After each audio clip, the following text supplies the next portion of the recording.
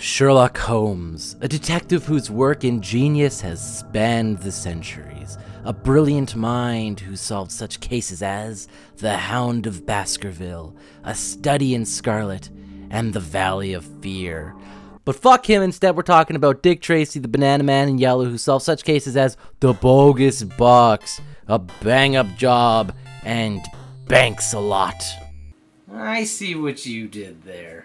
The story opens with Dick Tracy speaking to his mortal enemy Big Boy. And why they're just randomly chatting, I have no idea. But that's what's happening now. So this random officer here, who happens to suffer from a very serious case of goblin face, tells us that we're not allowed to shoot unarmed thugs. And what happens if we do? We die! And if you thought the cop was ugly, wait till you see the villains. They have very distinct features. Introducing lack of distinct features. Table head, allergic to bees, Woody Allen, Captain Acid, and a lady. So how do you play the game? Well, you kind of just jump and punch, and occasionally you shoot people, you find clues and arrest people. And how do you collect clues, you ask? You punch them. Yeah! Punch it! Punch it! Come on. Punch it! Come on. Punch it. Okay! There we go. Got it. And what about the power-ups in this game, you ask? Well, there's the Tommy gun, the grenade, the boxing gloves? Yeah, boxing gloves. Well, I mean, you know, every detective needs it, I suppose. Oh, excuse me. I was not under the impression we were playing Super Mario Brothers here.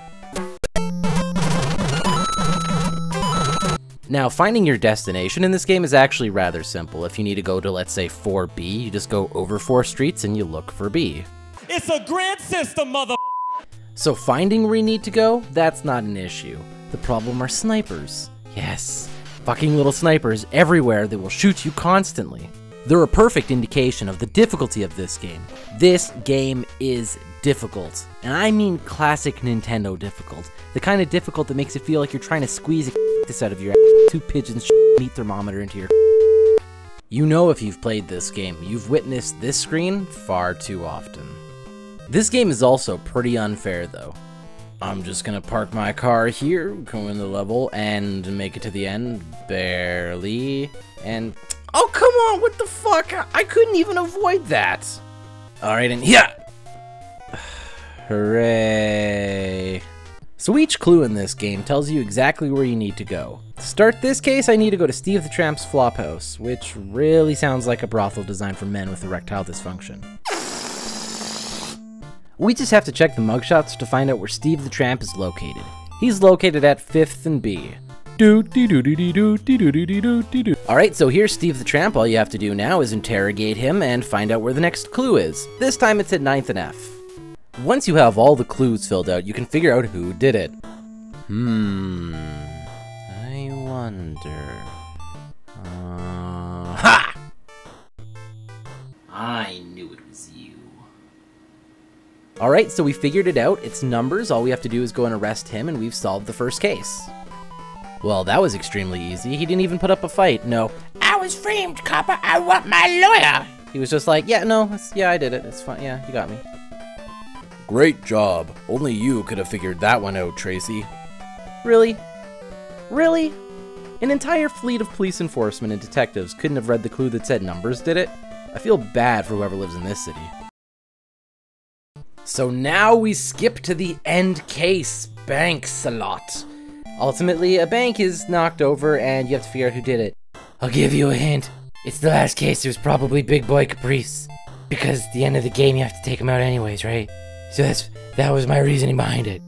Once you collect all the clues, you find out that indeed, Big Boy did do it. I wonder who saw that one coming. Me. If you're blue and you don't know where to go to, why don't you go where fashion sits? Putting on the Ritz. There can be only one! That looks familiar. Now you can just arrest Big Boy and the game is over. It took me 24 years to beat this game, but I did it. I did it for you. The Goblin Man. Hey everybody, thanks so much for watching. If you liked what you saw, remember to hit that subscribe button, or you guys can like and comment if you want to do that. You guys can also check out my video from last week on Maniac Mansion. Now, I know in that video I said I was only going to be releasing one video a month, and I lied to you. I'm going to do more than just that. So remember to subscribe!